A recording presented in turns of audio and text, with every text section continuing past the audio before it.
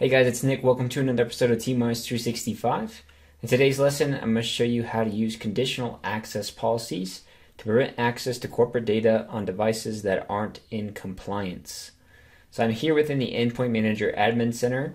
If you've watched previous videos, you know how to set up a compliance policy from within here as well from the Endpoint Manager Admin Center. And to refresh your memory, compliance policies basically decide the settings and configuration on a device that make it in a quote-unquote healthy state.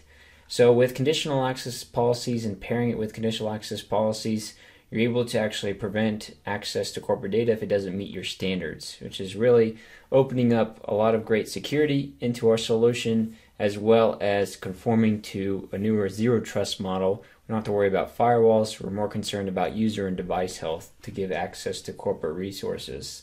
So if I go into my devices here, I'll go into Windows, and I'll see here that I have this ITV4 device that's in a non-compliant state. If I go in, I can actually see why that's not in compliance. If I go into this account here, I can see that it's not encrypted. So that's why it's not compliant.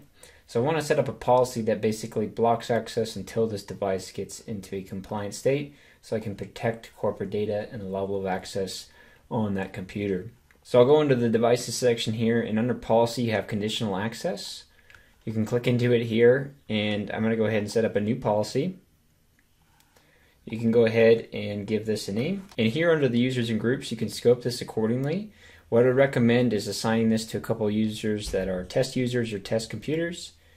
And from there, you'd be able to go in and expand that once you make sure everything's working correctly.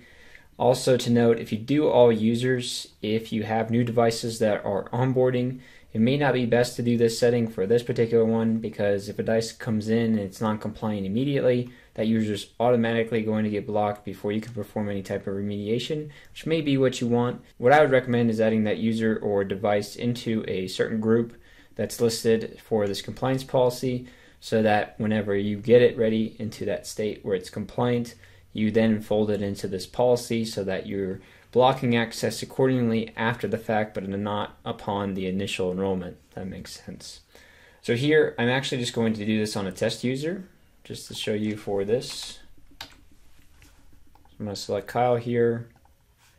And then for under the cloud apps or actions, you could isolate certain cloud apps if you really wanted to, and exclude some if you chose all cloud apps here. It's going to give me perpetual warnings about not locking myself out. I think Microsoft had a ton of help desk calls just from people setting up these conditional access policies and scoping it too broadly and locking themselves out of their account. So they give you plenty of warnings here throughout this wizard. Under the conditions here, you would be able to select certain device platforms if you really wanted to, locations, if you've set up any trusted locations in the environment, and client apps. And so I won't be going through all of these just for the sake of time in this video, and none of these settings are something that we're going to figure here. Under the access controls, you're going to select grant access, and you're going to require this device to be marked as compliant. Here again, we get the don't lock yourself out. You could also add this to an existing policy you've created to require multi-factor authentication. It's not like you have to have a complete separate one. You just have to keep in mind scoping this to certain users or groups and what that will look like. Under session, I'm not going to cover that today. Again, it's not required for this policy.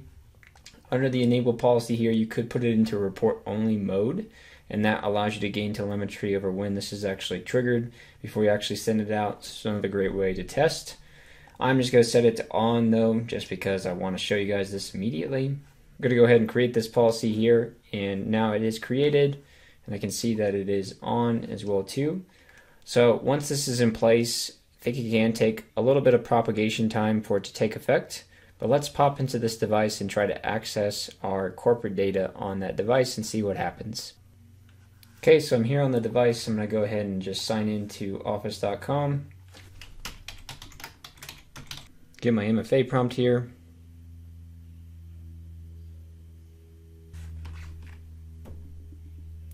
And I'm immediately getting this prompt here which says, hey, this has sensitive information, and it gives me information, devices or client applications that meet Novico School of Mines, which is my tenant name here, management compliance policy. So this immediately tells them that their device is compliant.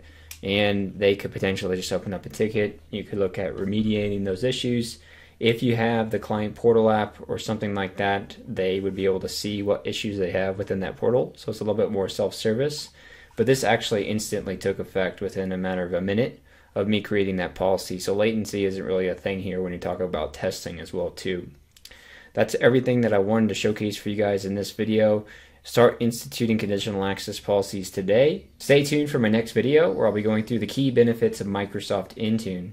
Thanks guys, have a great day.